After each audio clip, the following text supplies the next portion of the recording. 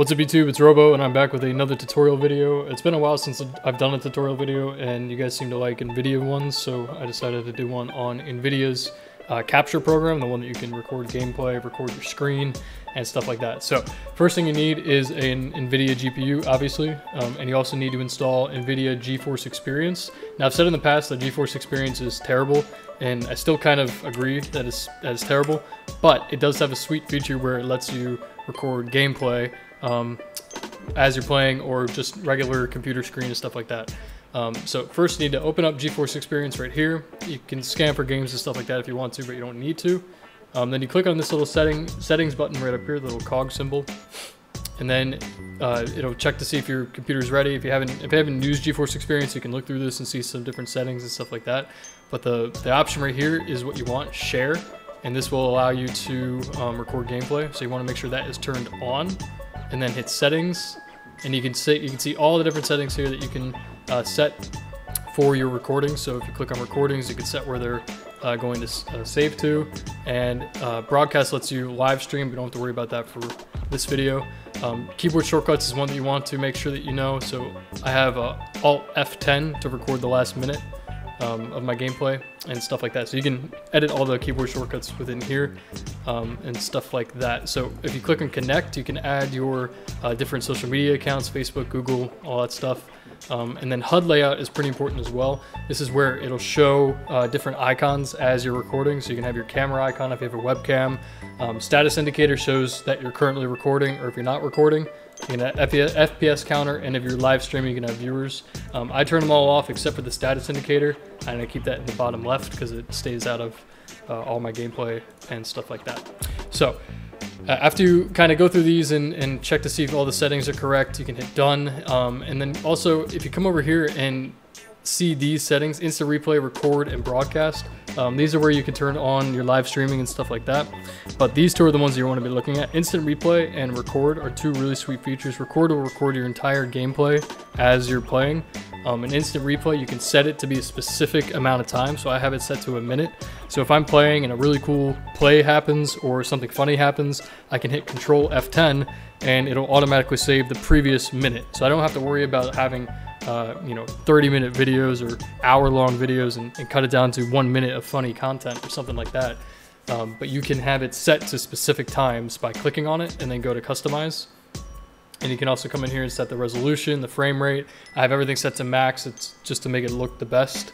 And you can have the replay length up here, and it'll tell you how much storage it's going to take up for having that buffer. So I just have it for a minute, and it's going to take 375 megabytes. If I put it all the way up to 20 minutes, it's going to save 7.5 gigs worth of data. So if you can mess around with this and see what works for you. But I set it to 1 minute just for the instant replay. And hit save. And if I want to record, I can turn that on and just record the entire gameplay. And it works perfectly fine. It saves in 60 FPS, 1920 by 1080. It looks great and it runs perfectly fine. It's just like OBS. I use OBS. That's what I'm using right now to record, actually. You can see right here.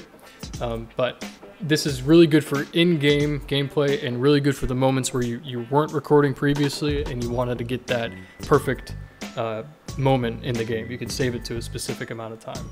So sometimes you'll run into this issue if you hit your capture button and you see this error message pop up. All you have to do is open up GeForce Experience again and hit settings on the share option right here, and then scroll down to privacy control and make sure this says yes. So if you turn this to yes, then you'll allow this to basically capture your desktop as you're playing. So I don't actually have to be in game to do this, so I'll just show you guys what it looks like. If you hit, my keyboard combination is Alt F10. You do that, and you can see the little notification up here, and it saves the last 13 seconds. So depending on when I turn it on and the amount of time that you're actually in a game, it'll save that amount of time, even if you have it set to a minute or something like that. It'll only save the amount of time that it was actually turned on for. So you want to make sure it's up and running before you start anything, and make sure it's good to go. Now if you hit, I believe it's Alt Z for me, but it might be Control Z for you, or any other type of combinations. If you guys change it, you can bring up the HUD display like I was talking about here, and you can go in and change stuff right on the fly as you're playing your game, or if you're recording stuff on your desktop. So it's a really great program, honestly, from GeForce Experience. The optimization of games isn't that great. this part right here, if you go into here and optimize it, it's not always the best, so I don't really trust that part, but the screen recording is pretty sweet actually, and it's free. You can download it if you have an Nvidia GPU and have fun with it. So actually I'll show you what a recording looks like after I'm done, and it will actually record your voice too if you have your mic set up and your webcam. So it's perfect for people who do gameplay videos and don't want to bother with having all these other programs running in the background. GeForce Experience is always on as long as you have it on your computer, and you can make sure that you're getting every single video clip that you get. And it's actually pretty sweet. Depending on the game you're playing, or if you're just running on the desktop, it will actually automatically put it into separate folders for you.